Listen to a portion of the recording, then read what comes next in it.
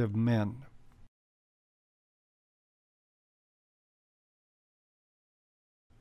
Romantic love can be reconceptualized as a cluster of superstimuli, with each facet driving the human nervous system into overexcitement.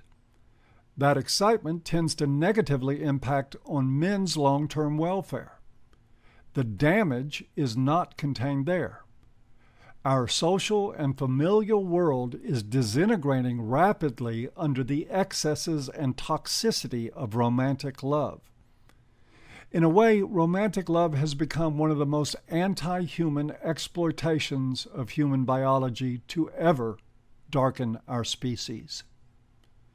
To understand where this originated, we need to take a brief look at the history of romantic love, previously called courtly love, to show that the same elements were already at work in its inception.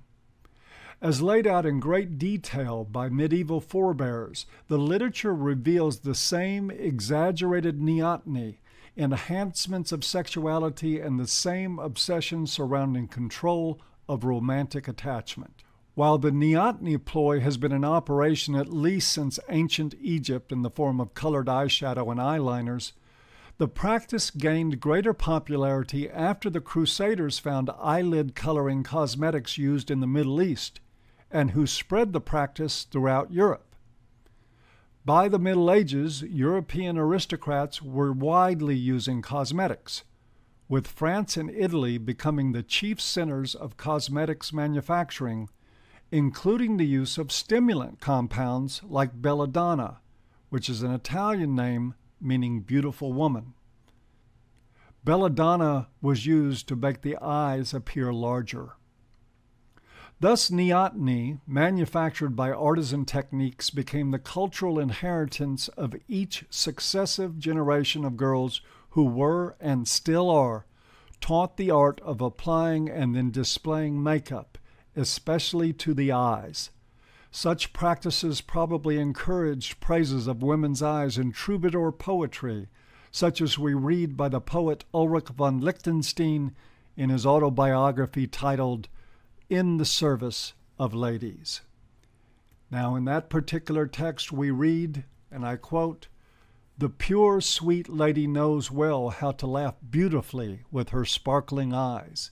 Therefore I wear the crown of lofty joys, as her eyes become full of dew from the ground of her pure heart. With her laughing, immediately I am wounded by many." Unquote. Clothing, too, was always used to enhance sexuality. However, fashions didn't change much over the course of millennia, and their sexual utility was not fully realized. The beginnings of frequent change in clothing styles, along with recognition of their multitude of ways of enhancing sexuality, began in Europe at a time that has been reliably dated by fashion historians James Laver and Ferdinand Braudel to the middle of the 14th century, a period when sexualized items like lingerie and corsets began to rise to fame. As mentioned earlier, the most powerful of romantic love's tricks was the tantalizing of men with a promise of attachment, a goal that would remain largely out of reach. Stories of the troubadours attest to a hope-filled agony that plagued the male lover, with men dwelling in a strange kind of purgatory in waiting for a few solaces from the beloved. The medieval love game went into full swing when codes of romantic conduct encouraged a toying with the two extremes of acceptance and rejection.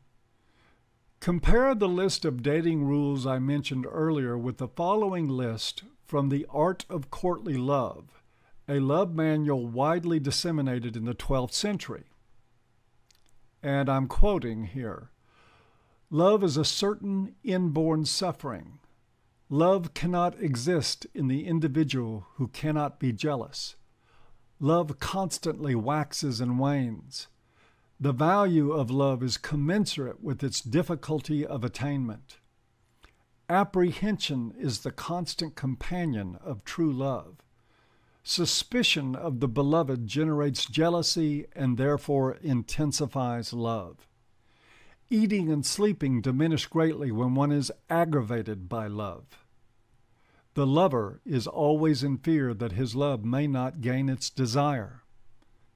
The greater the difficulty in exchanging solaces, and the more the desire for them, the more the love increases.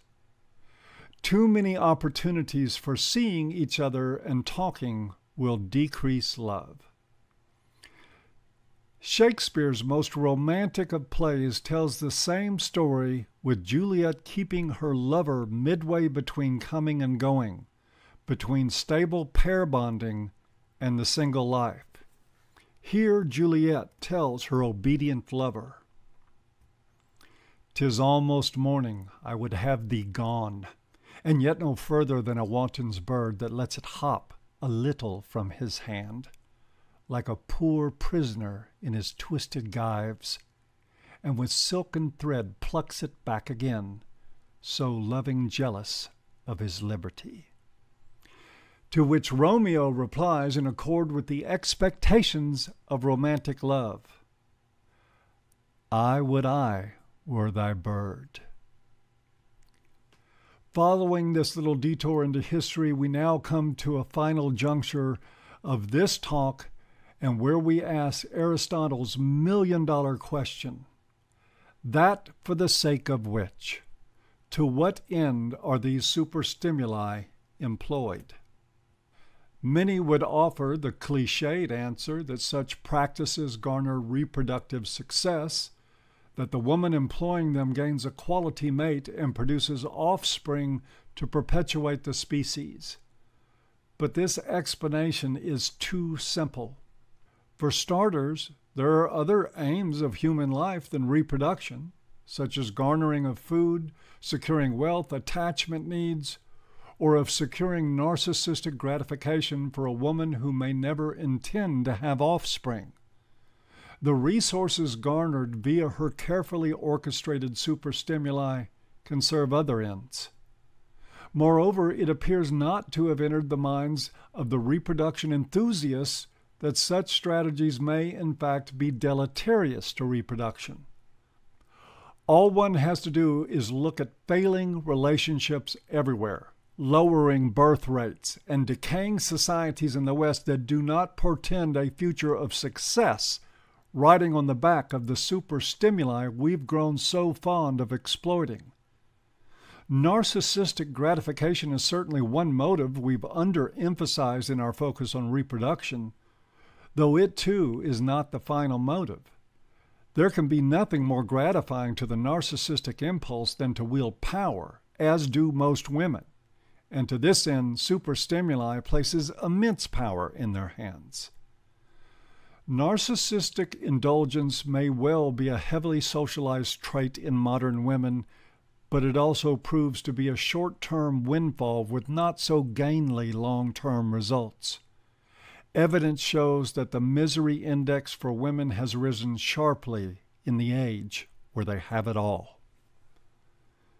To summarize all that we've said, the extreme gynocentrism we live with today is a freak, a Frankenstein that on some level should not be, or at least should not be any more than the supersized cuckoo chick that swells in the nest of a tiny finch. It's an event that our systems were not specifically designed for, yet we remain caught in the insoluble loop of desire that keeps it going. We might think of it as a propaganda campaign every bit as strong as those used during the world wars to target our territorial reflexes, only this campaign has been in continual use and refinement for the last 900 years. Whatever gynocentric impulse lies buried in our nervous system, it has now been supersized, and we continue to supersize it with ever more refinements of superstimuli. But if we regain our awareness, we might, just might, kick this cuckoo's egg out of our biological nest. That can begin by recognizing that we've been hypnotized and deciding that we no longer wish to indulge it. It's as simple as choosing not to chase the dragon, but to slay it. Hi guys, time for this week's Thursday tip. That tip is to learn your history. I know, history is a boring-ass subject for a lot of people. But stop and consider for a moment that the history we talk about here is the history of you. It is the pieces of the puzzle that explains how you arrived in the world you live in, full of white knights, groveling sycophants, and so many women who can't tell the difference between themselves and a Disney princess. If you understand romantic chivalry, then you understand a huge component of modern feminism, modern traditionalism, and modern female entitlement. For those of you interested in anti-feminism, MGTOW, or men's rights, it gives you a context for seeing and understanding what you're up against and why. I hope you've enjoyed the presentation today. You can help us keep this up by subbing to the channel, liking and sharing the video. Very importantly, you can help us out by visiting the Patreon page and making a small pledge for the videos produced here. Thanks, and see you next time.